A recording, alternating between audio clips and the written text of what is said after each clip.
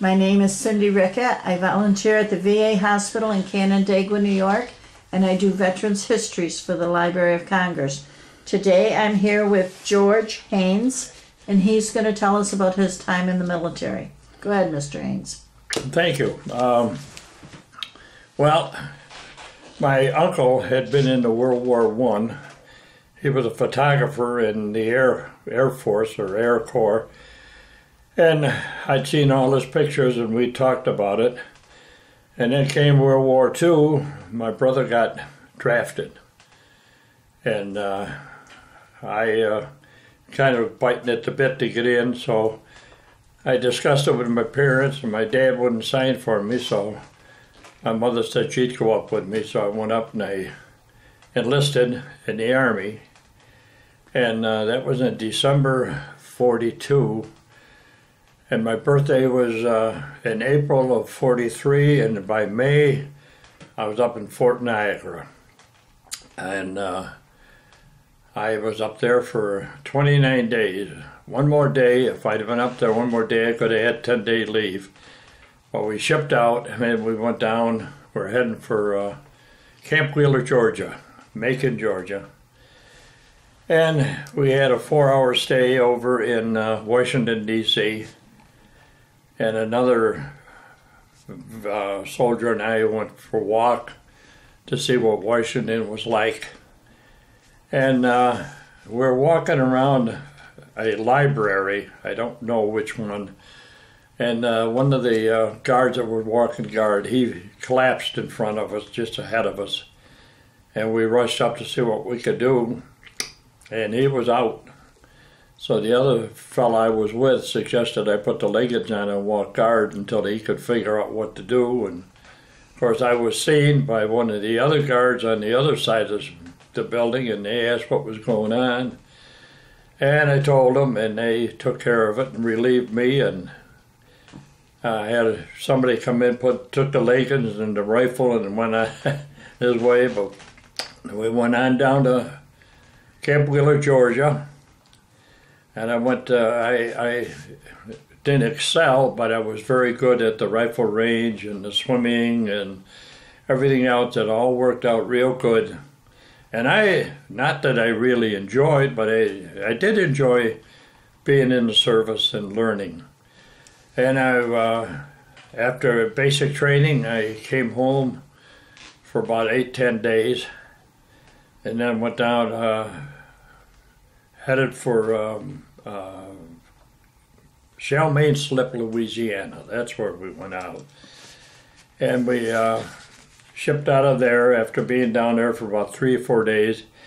We went through the Panama Canal, which going through something so beautiful and never knowing if you'd ever come back again. And we stopped in Balboa, which is on the west coast. And that evening, they had a air raid drill. And what had been palm trees during the day turned out to be guns at night. Really? It was just, you're sitting there, suddenly the sirens and everything go, and here's these trees disappear. And we shoved off the next day and went out through the Pacific, and we stayed well south of Hawaii.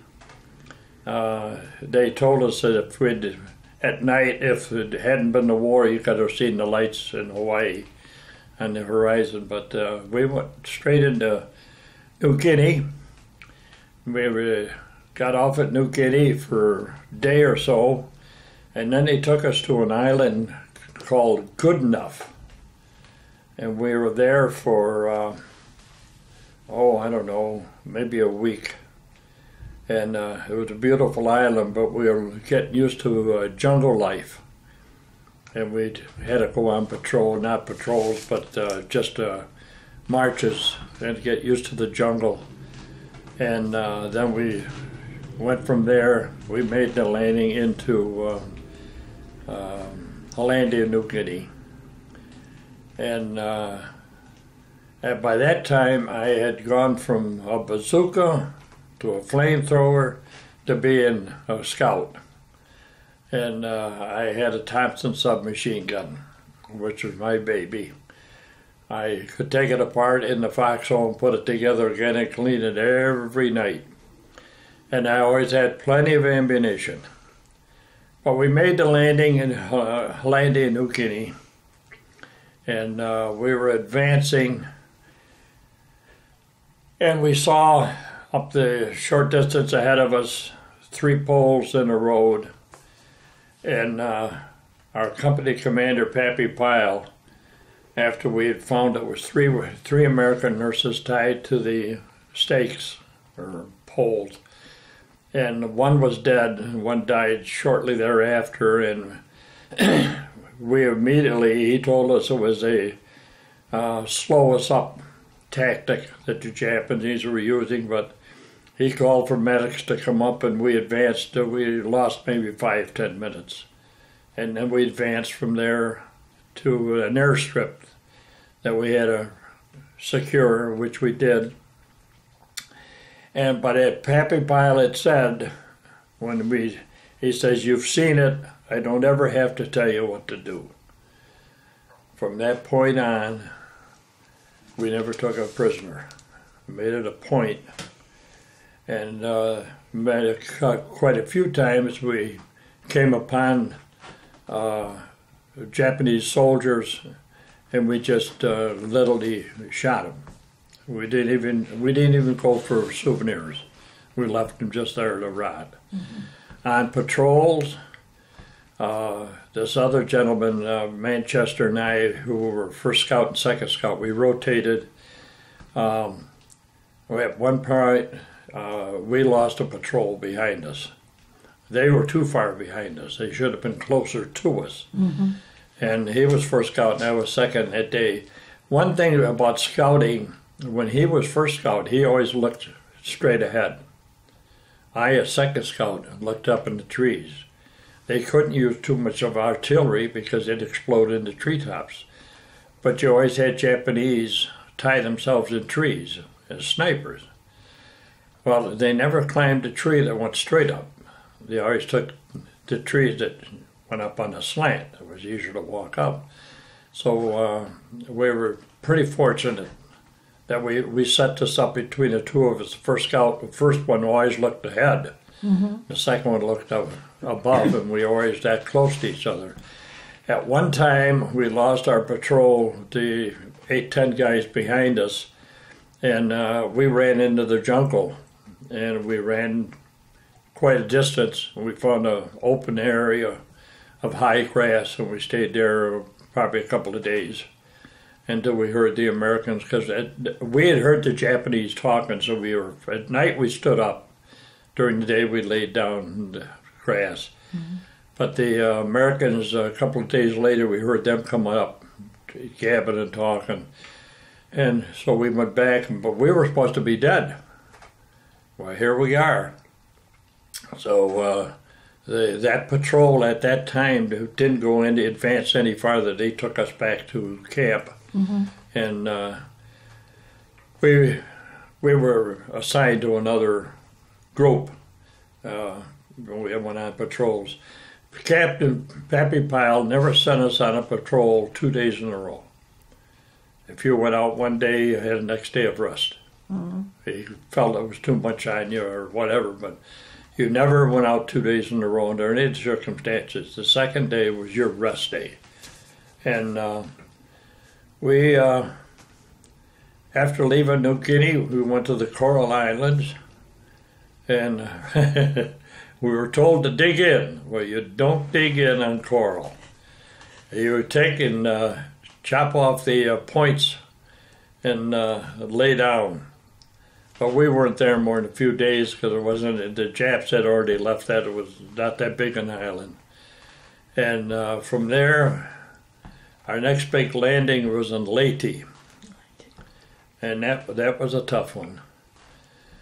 And nothing really, they went inland, the Japs went far inland. And at one point, we were advancing, I think it was in Leyte, I'm quite sure it was. And what the Japanese had done is taken these Filipino women and actually tied them to the tripods of machine guns and convinced them that we were going to kill them if they didn't kill us. And they were tied to these guns.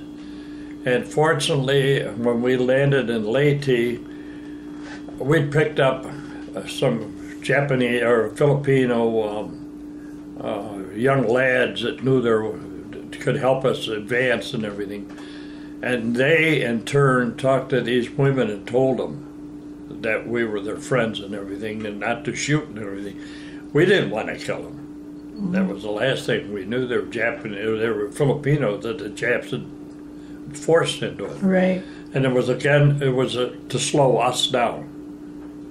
And fortunately for us, we had this Filipino boy, and they convinced him. There was a number of them, but they convinced these women not to shoot, and so we could advance. But they tried all kind of tactics to slow us up. And every island you found something new. But after Leyte, Mindoro and Mindanao, I don't remember which order we went, but we hit both those islands, and they were just, that was like a mopping up of the war. I stayed as a First Scout, so did Manchester, and our experiences, we never discussed them at night. And they wouldn't let us sleep in the same foxhole because we had machine guns. So we had to be in two different foxholes. So we couldn't discuss anything. Mm-hmm. But you were in with another soldier, and they wanted us in separate because we each had Thompsons. I never had a small clip, and I never had my Thompson submachine gun in a single shot. It was always on automatic. And once I pulled the trigger, I was going to get rid of a lot of bullets.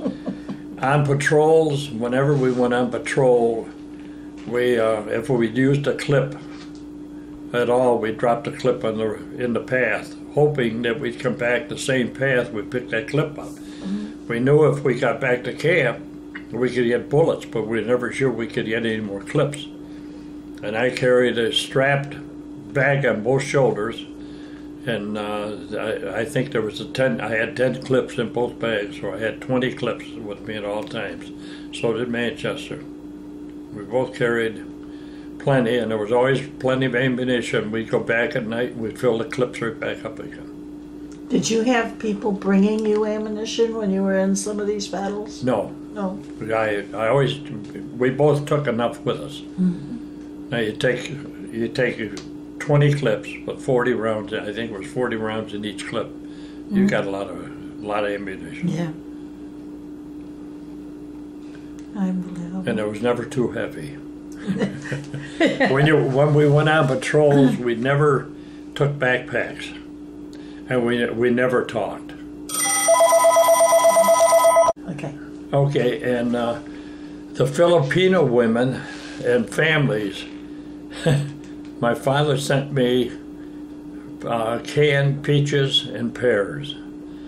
He put them inside of a loaf of Italian bread and sent it to me, and these people, they never had peaches and pears, and they just fell in love. So we're on one of the islands, and the people insisted that I have dinner with them at Thanksgiving, our Thanksgiving. Mm-hmm. So I had to get permission to leave camp and go have it with them because I'd given them the peaches and pears.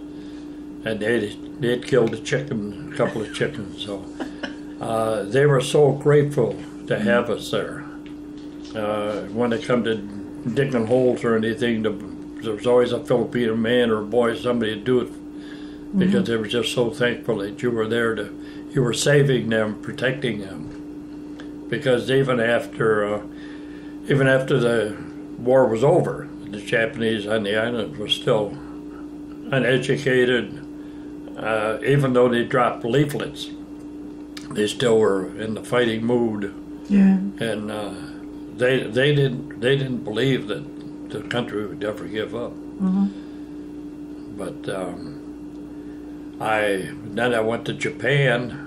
I was on the island of Shikoku, and town of the Matsuyama. That's Matsuyama.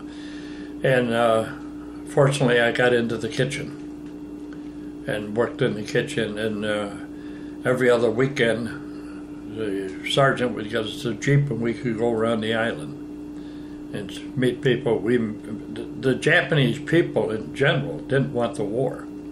Mm-hmm. They were tickled pink that it was over, and so and then before I went into service, I had worked at Kodak, and I met a family who had a camera, one user, film 117. Mm-hmm. So I wrote a letter back to this gentleman who worked in the research labs and asked him if he could send me some film. So he sent me a few rolls of film, and they gave it to the family. Well, that was the best beautiful thing. They were so happy to get film. They could take pictures. I had my picture taken with their daughter, and it was just, they were so happy, and the people in general were great, wonderful. They'd give the shirt off their back to you.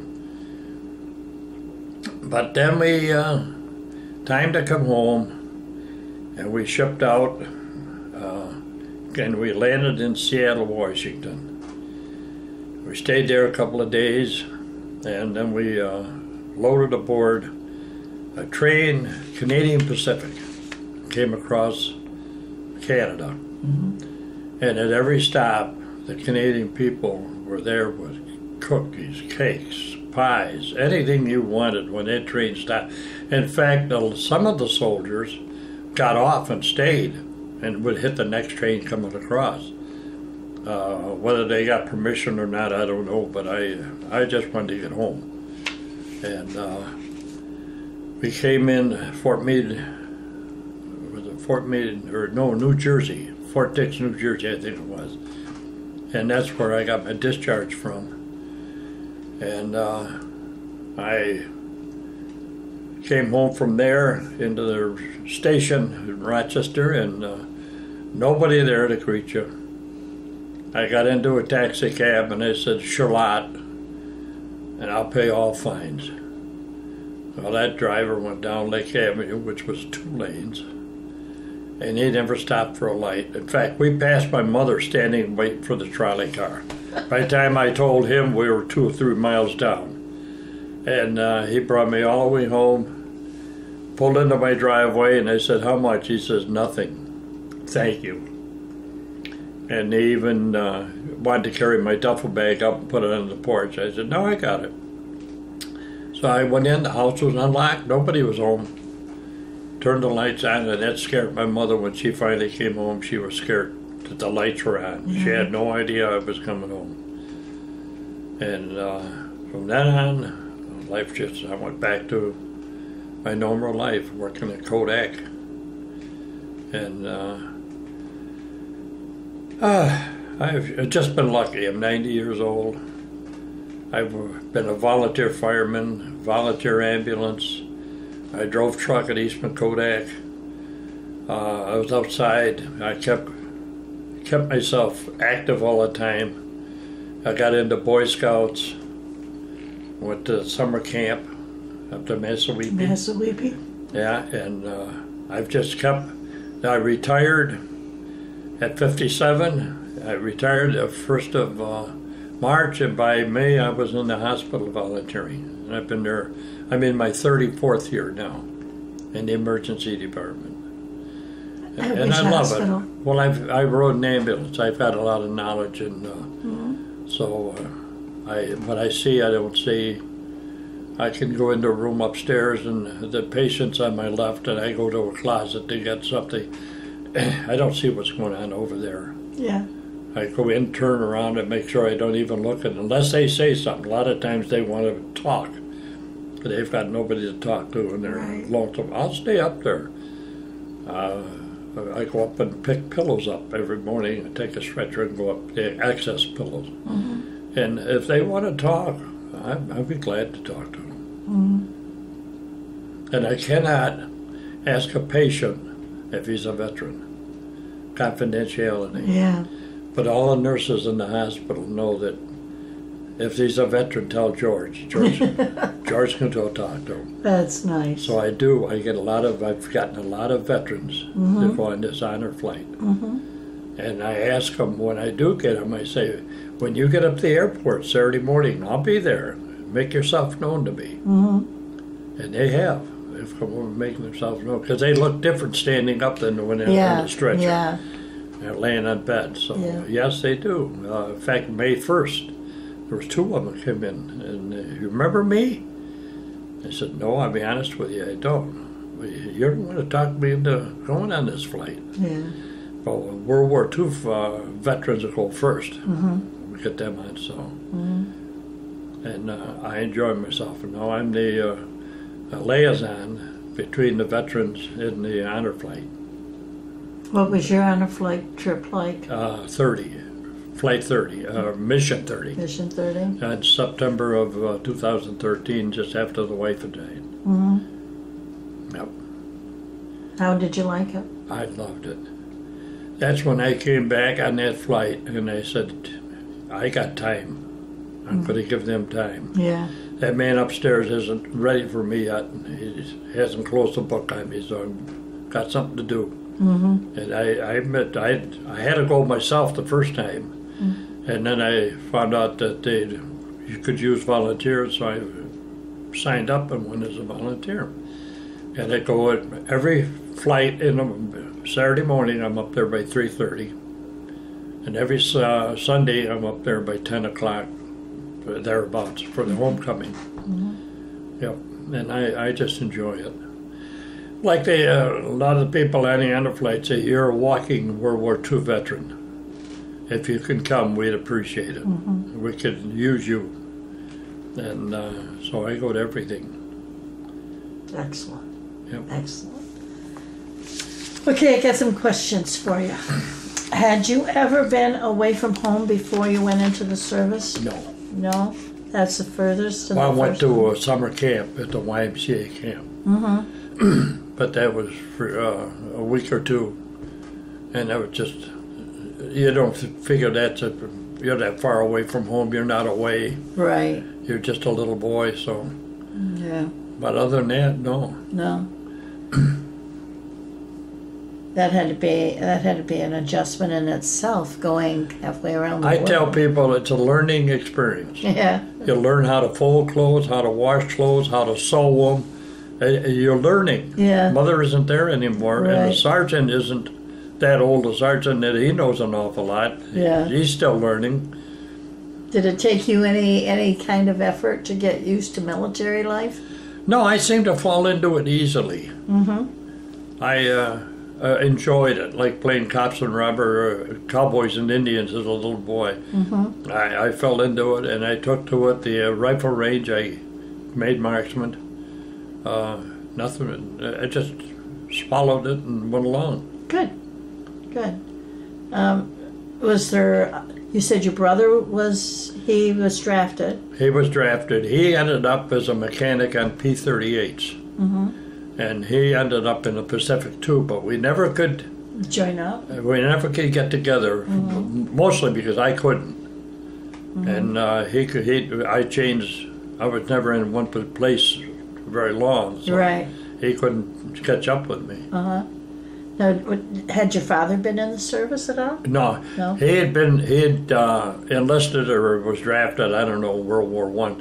He had got to the docks. They were boarding the ship when the armistice was signed. Okay. And that's how quick he was back out of it. I don't know how long he was in, but he did. He was in it, and he got back out of it before he ever left the shores. Right. That's good. Yeah. That's good. And do you remember what you were doing when the attack happened at Pearl Harbor? We were at home. It was a Sunday night, and we were listening. I think the old revival hour on radio, and I think they interrupted the program to announce it on the radio, and then of course Mother and Dad were there, and they had to explain a lot. And then about the war and everything, so. So you went through the rationing and the blackouts and Yep. all that? Yep. Were you scared as a young person? I was I had a Schwinn bicycle, and I became a messenger between where the police station was and the fire station to the high school where the office was. Mm-hmm. I'd ride my bike back and forth for messages, and I had to take a piece of tape and put it across my headlight on the bike and the front fender, so it was just a slot, Mm-hmm. and I just turned the backlight right off. Yeah. But I was a messenger. Whenever a drill came, you'd always report up to the school, and then they'd send messages down to the police station and the fire station, or I'd just ride my bike up and down Lake Avenue. Yeah. Unbelievable. Did you help collect tin or any of that stuff? No, No. I didn't. But you never wasted anything. Remember my father and mother, if they bought cans of anything, the cans were saved. Yeah. Yeah. And that's something they did. I wasn't involved in that. Mm-hmm. But I remember they took the paper off the cans. Mm-hmm. Remember the Campbell soups or anything, they took the paper off and just saved the can. Mm-hmm. You had friends when you were in the service. Did you keep in touch with any of them? I did, the first scout. I kept in touch with him. And unfortunately, he lived up in Massachusetts. Mm. And I, one year I quit getting any letters, birthday or Christmas. Mm-hmm. So I got in touch with the town hall of the town where he lived, and a hurricane had gone through his street and took his side of town, and his house was demolished, one of many, and that was back in the 60s. Yeah. And they could find no trace of him. Huh. And they just assumed that he got killed in the, Mm-hmm. and he went through the war, and he went through hell, Mm-hmm. and then he comes home and Good Lord. dies in that. When you were overseas in these different places, were you able to travel around and see things? No, not until we got to Matsuyama in Japan. Mm-hmm. Other than that, we stayed as a group, a company. Mm-hmm. Now, I was in the 34th Battalion, which was attached to the 24th Division. Mm-hmm. The 24th had lost a battalion in World War I. So this was being, excuse me, was being made up. So since then, I've tried to connect the 24th Division, but because I wasn't part of the original, Mm-hmm. I'm not accepted as the 24th Division. We used to call ourselves the Bastard Outfit. That was the nickname for the 34th Battalion. Yeah. Yeah, so. When you went to the Philippines, you had to get ready for jungle life. What did they teach you? Did they teach you about snakes and lizards and? Yeah, and to wear leggings. Always tuck your pants in your leggings, and always wear long sleeves. And were you concerned about malaria? I got malaria. You got malaria? In fact, I had malaria so bad at one place in one of the Philippine Islands that I ended up in the hospital. And the doctor was coming through making his checks one day, and he says, "You're going to be my ward boy." I said, "I'm what?" And he says, "You're the healthiest one in this tent." He says, "You're going to be the ward boy." He taught me how to give shots. On the back of your rear end, there's an indentation on your cheek of your rear, and he took methylate and drew a square, and he says, "That's where the shot goes." I said, "What?" He says, "That's where the shot goes." And then he taught me to read the paperwork where it tell about the shot. And he went with me a couple of times, but he was busy enough because it was the tent had three different tents really. Mm-hmm. So he was busy enough. So he taught me for about 2 or 3 days until the real ward boy, he was sick.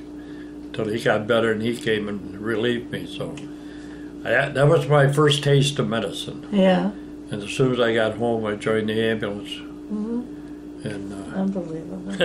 Unbelievable. so it did some good to me. It taught me something anyway. Right. Yeah. So now we're going to go to this bazooka. How do you learn to shoot a bazooka? Well, there's got to be two of you. You get a long tube. Right. You put it on your shoulder. You aim it, and the guy behind you puts the shell in Okay. and taps you on the shoulder. You're ready to go. Now, You got a sight. does somebody carry these shells for you? Oh yeah. I mean, you can't carry this gun Yeah. and these shells. Well, generally with a bazooka, you get in one spot. You stay there. Okay.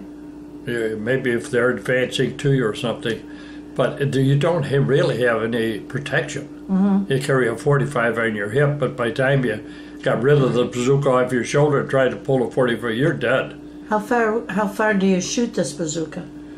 They'll go quite a distance. Yeah. Basically, what you use them on, if you find a tank or if you find any stronghold that you can't break through, they'd be ideal for that. And I shot at maybe 2 shells, and I decided this wasn't for me. I don't And that's blame when you. Pappy asked me, he said, would you like to try the flamethrower? Because we were still in training, and before we made New Guinea. Right. And I said, yeah, what the heck? Well, again, you don't have any protection. Yeah.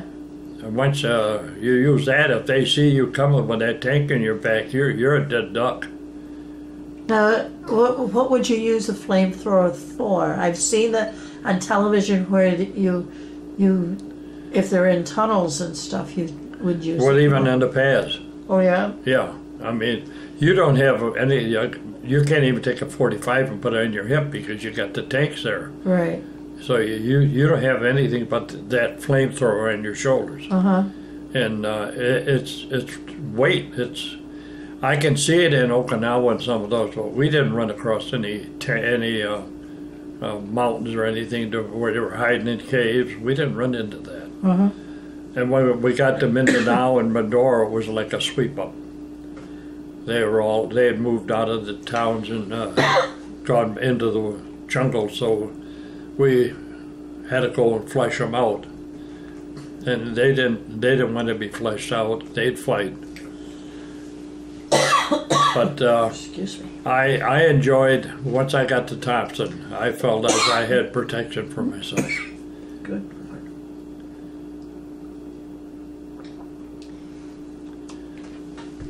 The Thompson was your favorite, huh? Yes, You Yep. felt like you were. that was my baby. That was your baby.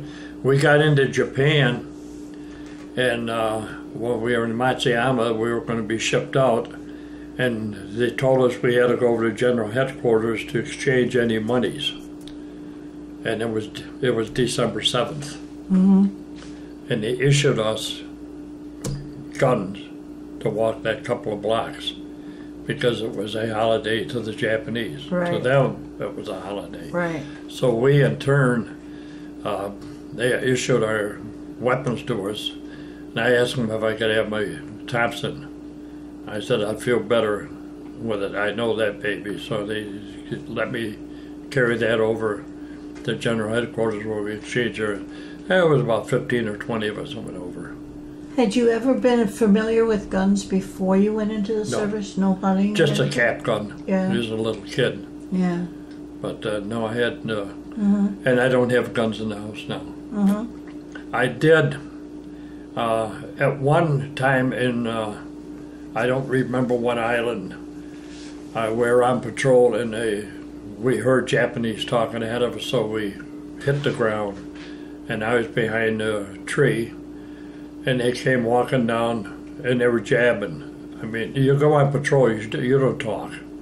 And they were talking, and I just laid, and there was what turned out to be a general, and I took my Thompson and cut him right up the middle, from the bottom to the top. Yeah. And the general, whoever was behind him, another Jap, the rest that were behind him, they turned around and ran. Mm-hmm. And so I got his saber and his pistol. But the saber was gold, and it had a lot of Japanese lettering on it. So I was told that has to go to General Headquarters. You never got it? I never got it.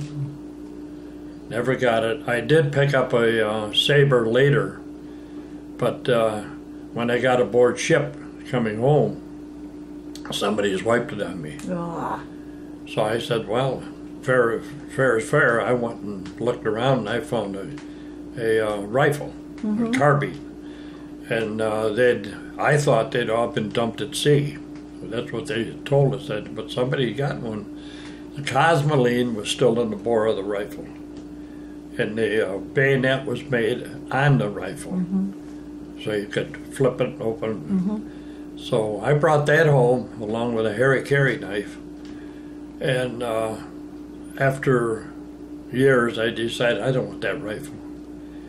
So a fella down the street who was the fire chief for the local fire department here, I gave it to him.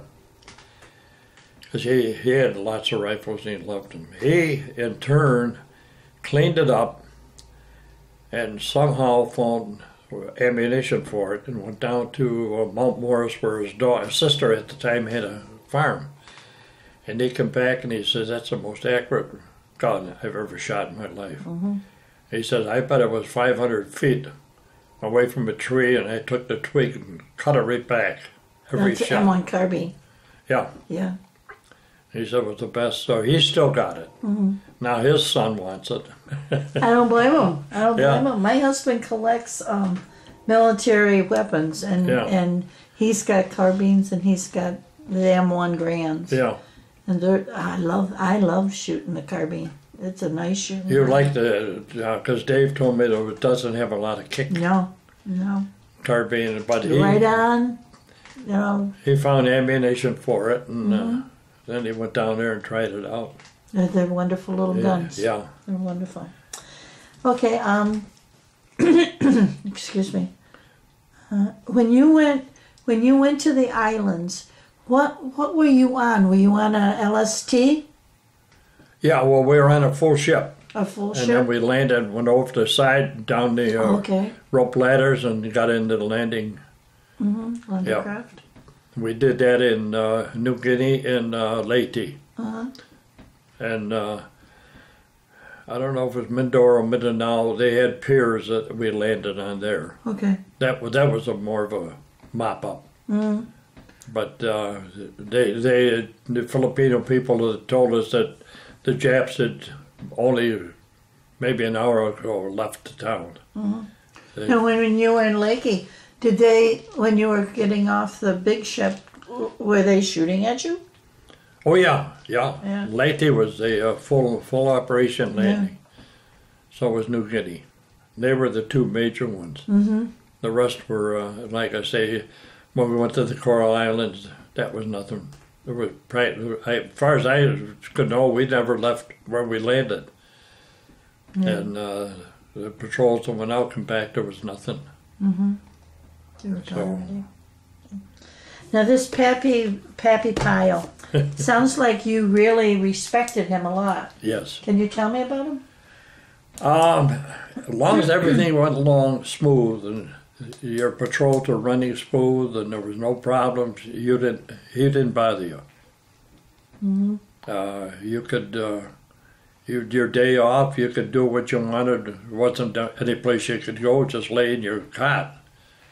But he would just lay back. He was easygoing. You could talk to him. He was, I guess you'd call him a fatherly type. He was there for anybody that wanted to talk to him. And he went on patrols occasionally. He didn't go on all of them. There's a rule of sergeant or a lieutenant would be with you. But we'd gone out on one patrol when we got tied down with Japs. And our sergeant at that time was a tall fellow from, I think, in the Virginia Hills. He wore a huge shoe. And we'd had some new guys, recruits, come in. And I don't remember what island was on, but he wanted to draw their fire. And he said, when I'm going to run across this opening, draw their fire, and you guys shoot them. Shoot as they stand up. Well, we had about 5 new recruits. Well, he ran across the opening, and the old timers were the only ones that did any shooting. And then he came back again. He said, I'm going to do it once more, and I want all of you to shoot. Not just, the scouts and everybody. But he never made it across the second time. Really? He withdrew the fire, and they must have expected it. So we finally did secure and move ahead, but we lost him. And I went out of the patrol. We lost the whole patrol behind us. That's when I was in the jungle for a couple of days. But they, like I said before, they were too far behind. They should have been closer to us. Yeah. Now, when you were in Vietnam, when they were in the jungle, they could call for somebody and they'd come in helicopters. When you were in the jungle, you were on your own until you got yourself out of there. Yeah. On a couple occasions when we had opening, where we weren't in the jungle itself, we called for air support. And I hate to say it, but every time they called for Army, the Army Air Corps come in, they missed the target. You call for the Marine support, they came in, hit that target on the eye every time. Yeah. They never missed. I've heard that before. Yep. The Marine Corps came in, and you could depend on them, taking out any point that you wanted. Fortunately, we didn't use them that often, but there was a few times when we did. We did use them, and God bless those Marine pilots. Yeah. That's something. Okay, what's your opinion of all volunteer Army versus a draft Army? The volunteer Army is the ones that want to. The draftees, a lot of them don't want to. And they're going in there with bad feelings. But you've still, if you got a war coming on or something, you've got to have your services. And if you're not going to get the volunteers, you've got to draft them. But there's always that many of us that will volunteer and go right at it. That one time we lost a sergeant. I was asked to take over, and I said, no, I won't. No, I'm the first scout. That's it. I got my job, and I don't want to be responsible. So they found somebody else. And okay. Now, what do you think about women being in the service? Fine. If they think they can do it, let them go. Some of them are damn good soldiers, even Navy. And they can do the job. Look at the Navy now. Got one of the women come right up the ladder. And I imagine she runs a tight ship. I imagine she does. So no, if they want to get in, let them go. I know you got to have separate quarters for them, but there's that should be easy enough to do. Right. Do you think they should be on the front line? Only if they actually want to. Yeah.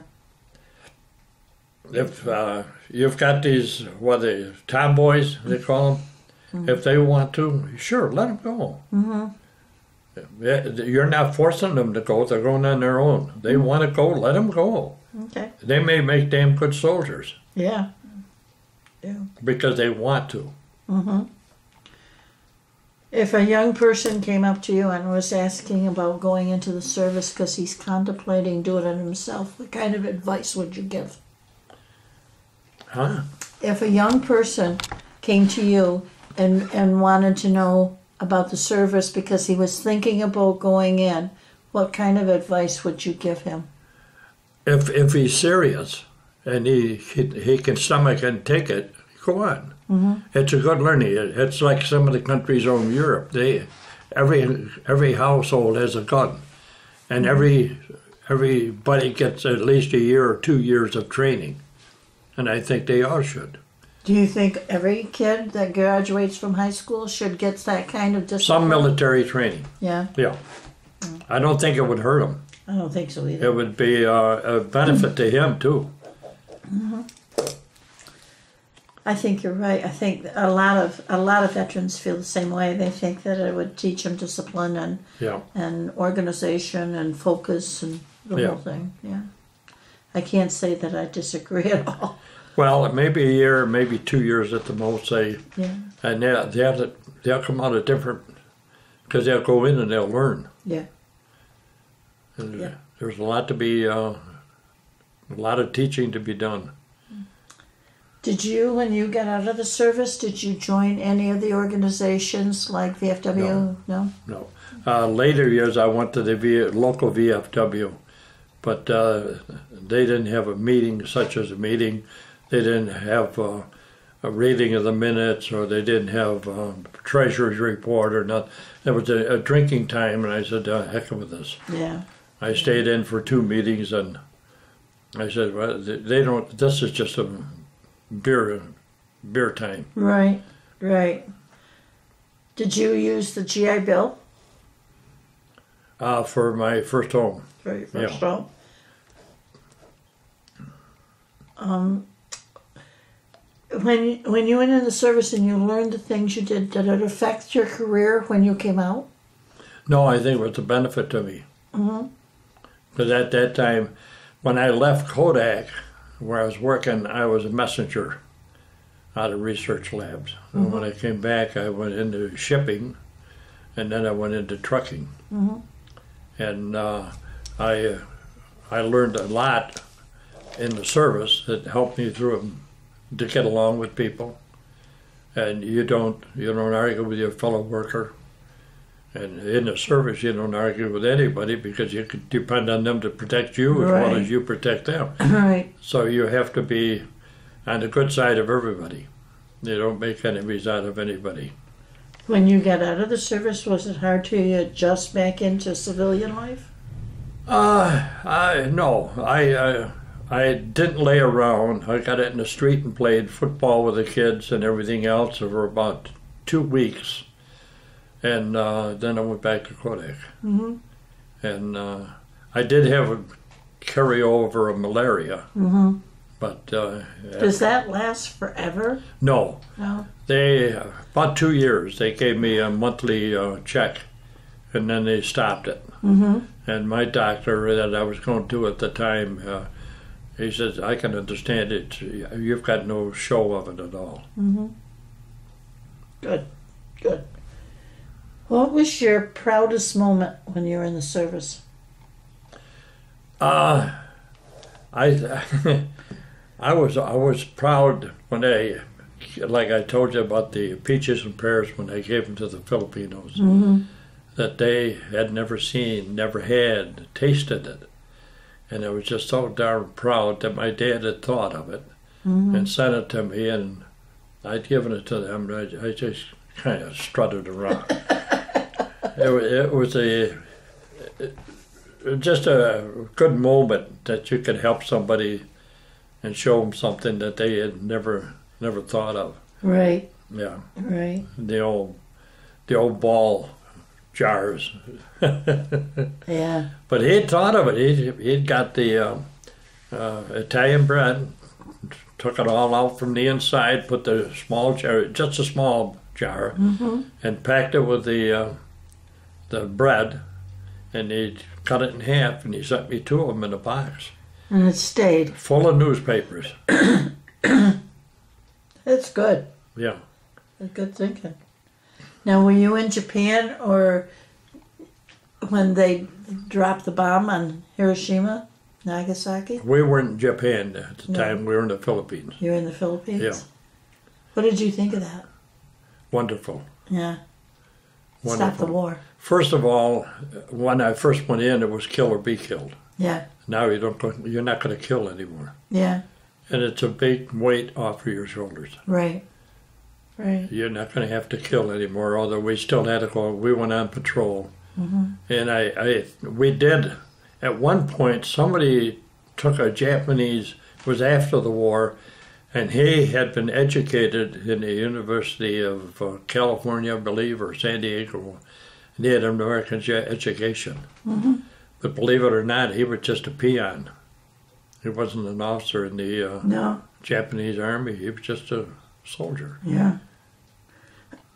Unbelievable. When you got out of the service and you joined the ambulance corps, you joined the fire department. What fire department do you belong to? Barnard. Barnard? I'm a life member. Mm-hmm. And after I was in for 8.5 years, I had back trouble. So I left them, and another ambulance corps was just starting up.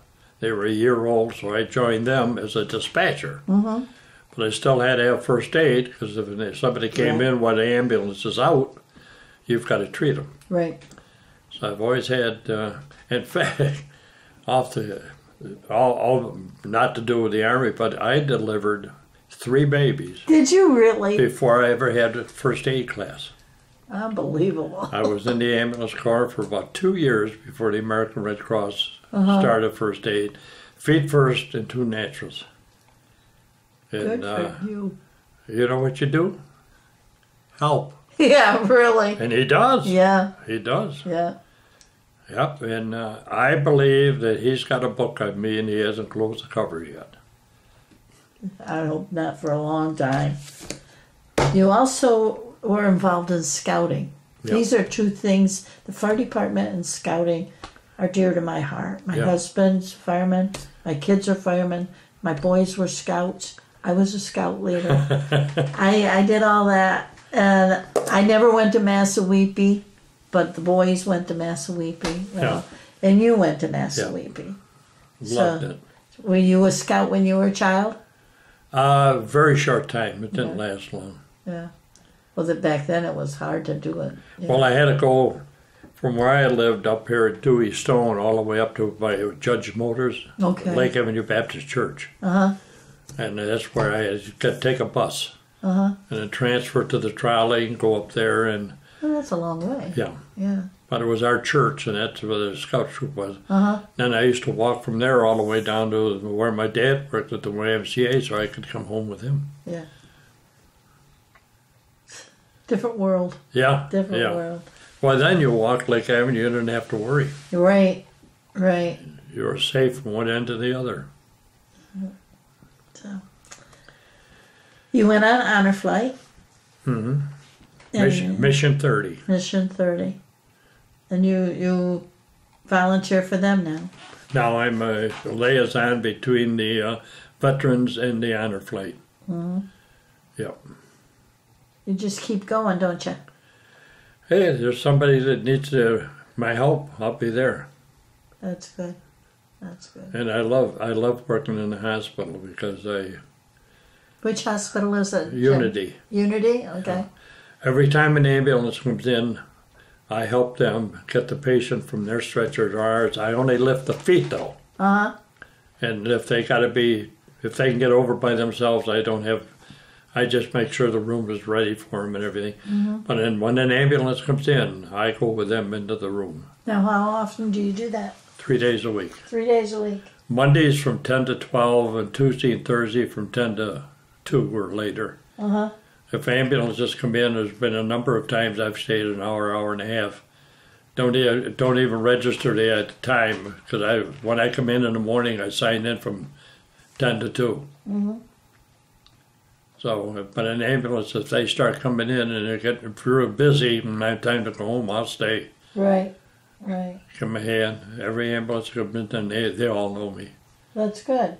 Because when I rode an ambulance, nobody ever helped you. Yeah. You took a patient in, put them in a bed, you had to get them over yourself. Yeah, yeah. So, Well, I have no more questions for you, but if you have something else you'd like to share? no, I've enjoyed my life. I'm willing to help anybody and everybody. Now, do you have a family? My first wife and I got divorced. My 2 sons left me because they wouldn't have anything to do with my second wife. Mm-hmm. Her 2 daughters left us because they wanted to borrow money, but they wouldn't sign IOUs. Mm. So I wouldn't let them take money. So we Right. have nothing to do with them. Right. So she and I, God bless her, we've kind of adopted. This gentleman down the street used to be the fire chief. His oldest son is like a grandson to me. Uh-huh. And I met a nurse in the hospital many years ago. And I told my wife, I said, you got to meet her. She's got the most wonderful laugh in the world. And she's so great. She's my daughter. Uh-huh. In fact, they're on my will. Yeah. 2 of them. Very nice. I have a grandson on my wife's side who's in the Navy. And he's on the Nimitz. Mm-hmm. He just made CPO. And he's very, very proud of the Navy, and I encourage him now. He told me the last time I talked to him that he's signed up for complete 30 years. Uh-huh. He's got, I think, 13 years in now. He's going for the complete 30. Well, let's hope they let him. Like he says, Grandpa, there's nothing outside. There's no work out there. I'm into computers. Right. There's no work, so I might as well stay here and Yeah. do what I can. Yeah. Well, hopefully they'll let him. They'll let him. Well, he's already signed. He's committed for 30 years. Uh-huh. So he's tickled me. Good for him. Good. Yep. So, well, I have nothing else.